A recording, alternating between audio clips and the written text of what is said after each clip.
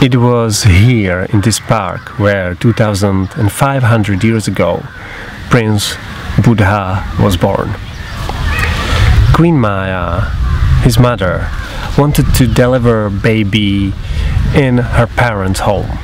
So on her way to her parents, she saw a beautiful lake.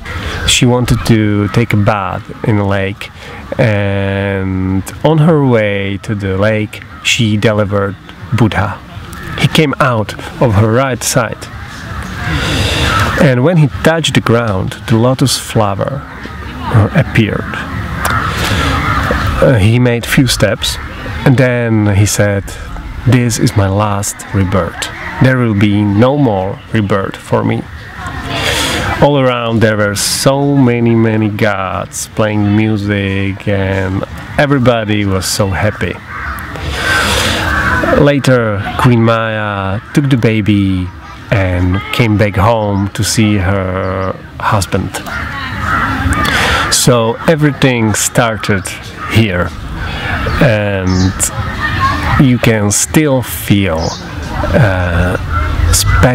really special calm and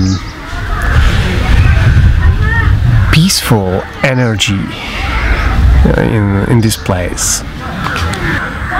Actually, Buddha, before he was born, lived in Tushita heaven. That was his last life as a great bodhisattva. He was preparing for his great job to teach the human beings. It was very difficult to teach human beings, even in those days, because human capacities are not so very well developed. But human beings have something very unique. They know great happiness and joy and love, and they also know great and deep sorrow and pain. And many times it is pain and sorrow that push us toward something better, toward something good.